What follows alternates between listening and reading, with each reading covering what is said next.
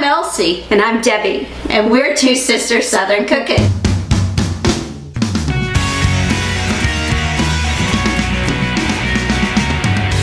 So we are making a butternut squash bread today. And our recipe calls for butternut squash puree. We don't have puree. We have original, fresh butternut squash. So I just cut them in half, and I'm going to put them face down, flesh side down on a pan, and I'm going to bake them for 60 minutes and then test them for tenderness, see if they're done at 425 degrees. So I'm going to go ahead and put these in the oven, set a timer, and then we will be back to actually make the bread portion, the batter for the bread, once this is done and roasted. So we will see you shortly. Elsie has peeled, baked, and pretty much pureed the butternut squash, but we want to whisk it in here to make sure it is like really creamy. So the first thing we're going to do is our dry ingredients. So we have our flour,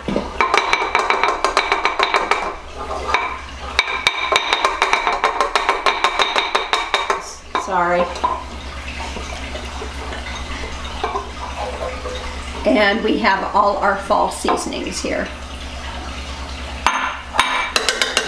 We're just going to take that for a few turns.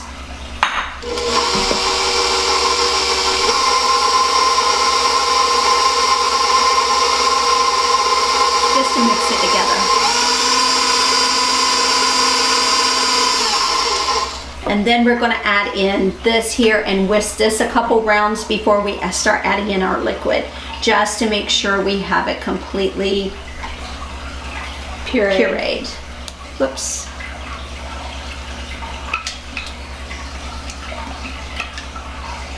By the way, butternut squash is good. We done snacked on it. We had a medium-sized butternut squash, and we had a little bit left over that we didn't need for this. So we're just pureeing this here. So we're going to go ahead and start adding in our liquid ingredients. This is orange juice. You can add water if you don't have any orange juice. You can put water in. It's a 1/4 cup. And oil. Our eggs, and then our sugars, and we're going to do a teaspoon of vanilla.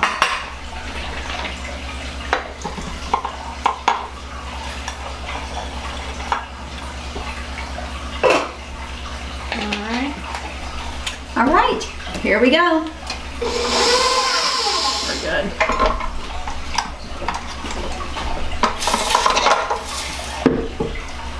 We need our spatula to scrape this bowl down. You take that, I'll take this. It smells so good. All those fall seasonings, you know, your cloves, your cinnamon, allspice, ginger, all those fall smells is just spot on.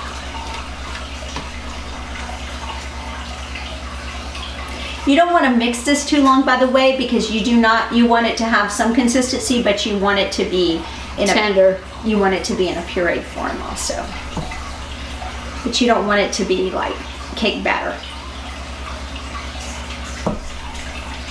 Alright, and we're going to put this in the oven and bake it. We'll let you know for how long. And we'll put that in the description box. And we will show you what it looks like when it comes out. Because it's going to be good, y'all.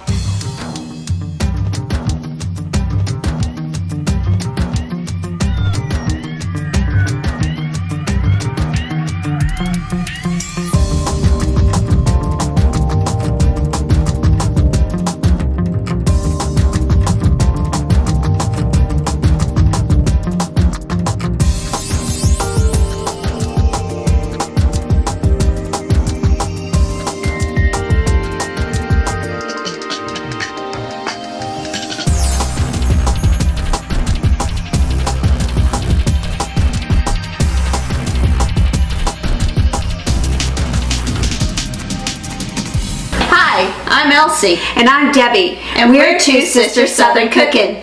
Please like, share, and subscribe. Thank you.